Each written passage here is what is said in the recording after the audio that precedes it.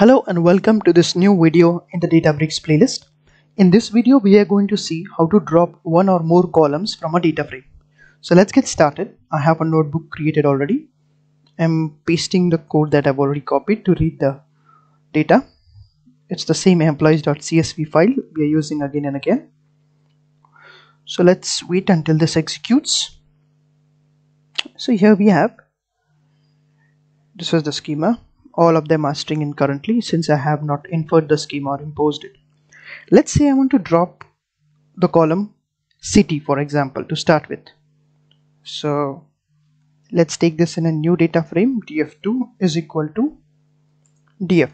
Now to drop, you simply just say df.drop, and in this, inside double quotes, you can say salary in double quotes, and then we can do display command df2. Execute this simply. So very simple that was. Next, let's say you want to drop multiple columns. So all you have to do is add the column name again here, comma. Okay, there we wanted to drop city, but I entered salary. Sorry for that. Now here let us do city, salary plus city, and here I can say df3. Let's execute this. So we have only ID and name. So very simple.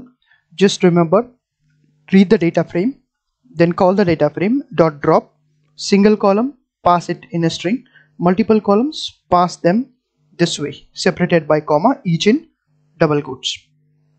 Now you should also situationally understand when to use what, in terms of, let's say if you have 100 columns and you don't want 90 columns out of that.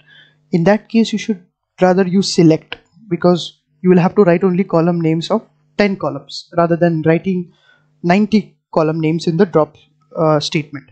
So think about the solution before you just jump on it, as to how effectively you could also write shorter codes and also write better codes and handle a scenario in an alternative way. So very simple, that's it. And in Python as well, this is the same thing, so I'm not showing you again. So that's it in this video. Thanks for watching. Stay tuned.